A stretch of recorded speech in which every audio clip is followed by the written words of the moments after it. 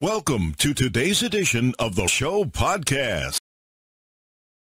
JoJo's Bizarre Adventure, the most famous work of Hirohiko Araki, has received several animated adaptations, however, stopping at the fifth part of the work.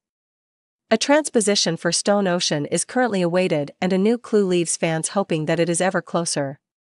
While the announcements of the great JoJo's Bizarre Adventure themed event to be held shortly remain highly anticipated, all the eyes of fans remain fixed on the sixth part of the manga starring Jolyne Kujo and the possibility of seeing his adventures in anime version.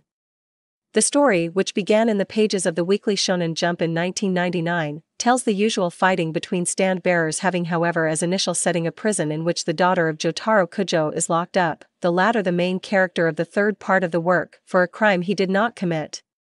The recent discovery was shared by the Twitter user StickerTricker, who spotted Stone Ocean as a registered trademark and, as you can read in the post reported at the bottom of the news, together with some friends who tried to confirm that this is not a joke going back to the creation date of March 1st.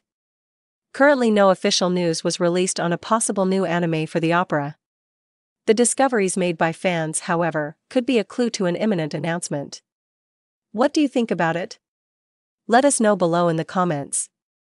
In the meantime, here's a fan-made trailer of JoJo's Bizarre Adventure. Stone Ocean.